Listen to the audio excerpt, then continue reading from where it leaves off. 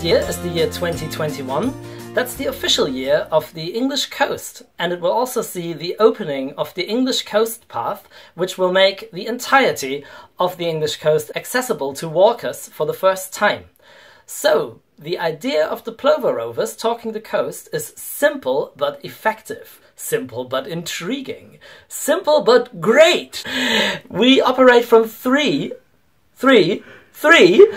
very basic assumptions. First, there are a lot of marine scientists and professionals who love to talk about their passion. Second, a lot of these marine scientists and professionals love to hike along our beautiful coast. And third, there are a lot of people in coastal communities who would profit from more knowledge about their surroundings.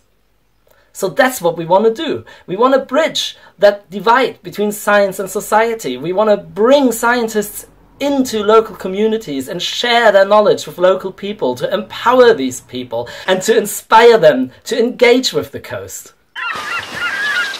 My name is Scott, or Xavi, or Xavi, Scott or Xavi, depends on who you're talking to, both is okay. I'm a marine scientist. I did my master's degree in marine environmental protection, and I am at the moment working as a marine biologist, specializing in benthic taxonomy.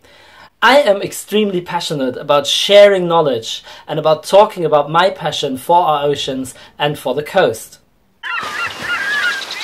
The project is supposed to kick off and hit the ground running in April 2021 with the beginning of the walking season, and then last all the way through to about October.